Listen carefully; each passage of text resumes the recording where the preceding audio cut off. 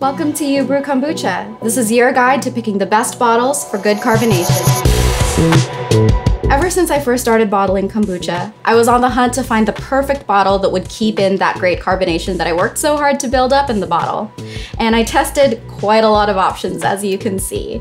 So I'm here to walk you through all the different types of bottles that have worked well for me and the pros and cons for each type of bottle. So you can see that I have a bunch of different clear glass options and some dark glass options as well. It's really up to you whether you want to use clear glass or dark glass. The advantage of using dark bottles is that it lets less UV light from the sun filter through. So UV light has some antimicrobial properties which could hinder your fermentation process. But I don't really worry about it too much because when I do my second ferment, I keep my bottles in a dark cupboard anyhow, and then they go straight from there into the fridge. So I'm not really exposing it to a lot of sunlight, so it doesn't really matter whether I'm using dark glass or clear glass.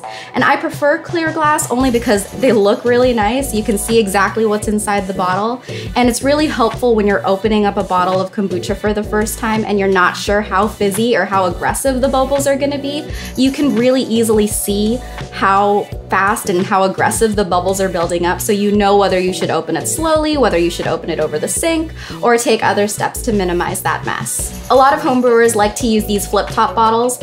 They're a really great option because they're fairly easy to find, fairly inexpensive, and they do a really great job of creating an airtight seal so that you're keeping as much of that carbonation in the bottle as possible.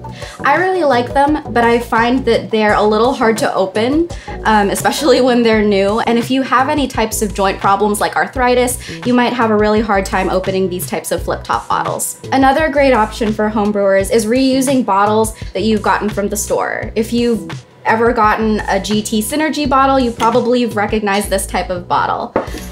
They work really, really well to hold in the carbonation as well. And same with these Health-Ade bottles. I'm a really big fan of these other types of bottles that you see here. So this is a stout bottle, a Boston round bottle, and a ring neck bottle.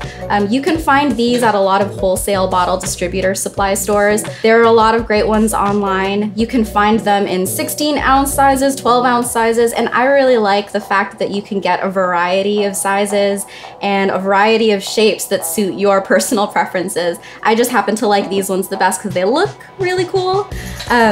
But they all work really well to keep that carbonation in, and I haven't had a single one make a mess or explode on me. So I was talking a lot about how these are really great bottles for keeping in that carbonation that we know and love so well. But a lot of that isn't so much dependent on the bottle shape or the bottle size, it's dependent on the bottle cap and the liner that goes along with it. Bottle caps, super, super important topic, and the liners are really important as well. In my experience, I've found that the flip-top bottles really do the best job of making an airtight seal. That can work for and against you in a lot of ways because they are a little bit more prone to getting over-carbonated and making a fizzy mess. Aside from that, I haven't really noticed a stark difference or even a stark drop-off in the quality of airtight seals between all of these non-flip-top bottles. If you have any of these GT Synergy bottles lying around, reusing those caps are really, really great. You'll notice that there's a liner, kind of a plastic liner on the inside. That's what really helps build up that great carbonation and make this as airtight of a seal as possible. The other two types of caps that I use are F217 caps and polycone seal caps. You might hear about polycone seals. They have kind of a conical plastic liner on the inside that's meant to make your bottles as airtight as possible. The F217 caps are more basic. You might not even notice that there's a liner inside, but it's basically a very thin foam liner sandwiched in between plastic. And there are a lot of people that say that polycone seals do a better job of holding in carbonation and making an airtight seal. Honestly, I haven't noticed a difference between them, and frankly, polycone seals are a lot more expensive than a basic F217 cap. So I prefer to go with the F217s only because they've worked so fantastically for me and I haven't found a need to use a polycone seal cap at all in any of my home brewing. Both the F217 cap and the polycone seal cap come in a range of sizes that'll fit a variety of bottlenecks. So for instance, with the stout bottle, I use a 38 by 400 size F217 cap, and it works perfectly and creates a nice tight seal. That same cap size the 38x400, also works as a reusable cap for a GT bottle that you may have lost a cap on, or if you've misplaced it or broke it. That 38x400 is a really common, versatile size. The other size that I like to use is the 28x400, and that works really well as a replacement cap for smaller necked bottles like this Boston Round and like this Health-Ade bottle.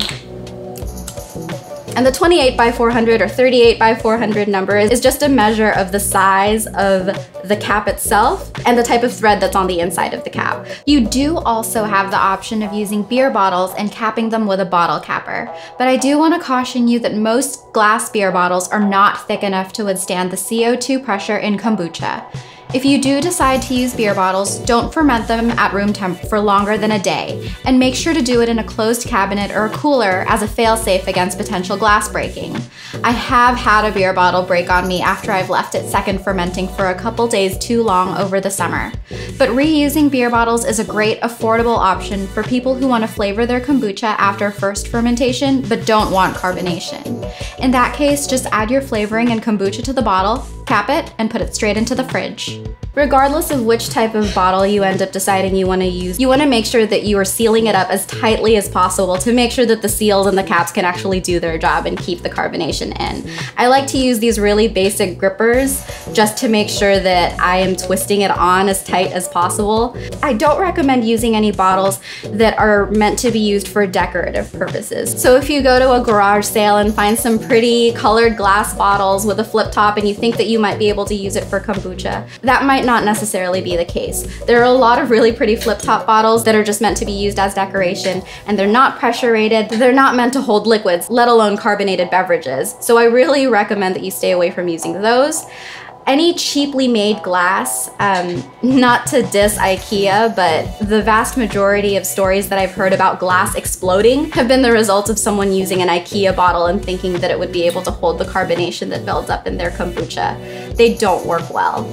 And I really wanted to be able to say that I could recommend mason jars as a good vessel for second fermentation, but I just haven't been able to get really good, consistent carbonation buildup in my mason jars. So even if I've tried to heat up my seals before putting them on my mason jars and sealing them up tight, even if I've tried to make sure that they were as airtight as possible, I've had some mason jars be fizzy and some mason jars be completely flat. So I don't want to live with that type of risk when it comes to kombucha, so I just prefer to go with the ones that have consistently provided really great carbonation for my kombucha. So you're probably wondering where I got my hands on these types of interestingly shaped bottles. So if you're in the market and want to purchase these types of bottles, just go online and search for a wholesale glass bottle distributor, and you'll find a variety of options depending on your price point. They're really affordable, but in my experience, I've found that where they get you is with the shipping costs. So if you're ordering online and you think that you've found a really great steal on some cheap bottles, just make sure that you calculate the shipping costs as part of that total cost that you'll be paying for these bottles, because you'll find that sometimes they're not that great of a deal when you factor in the cost of shipping. But a good option for you is if you know you live nearby a wholesale bottle distributor that's open to selling directly to the consumer. If they have a storeroom or if they have a number you can call, I recommend reaching out directly to them to see if you can pop in, see the bottles for yourself, maybe take home a few samples to try them out with your kombucha before you commit to buying a large order. And if you do have one somewhere near you, you can go in, place your order, and pick it up directly, so you don't even need to worry about the shipping costs. That's what I did to get these bottles, and it ended up saving me a ton of money. So if you're serious about homebrewing, I strongly recommend that you look into getting some high quality glass bottles for you to use during your own brewing process. So I hope this gives you a good range of options to pick from depending on your needs when it comes to bottling your kombucha. If you have any questions or if you want more details, make sure you go to youbrewkombucha.com. Happy brewing!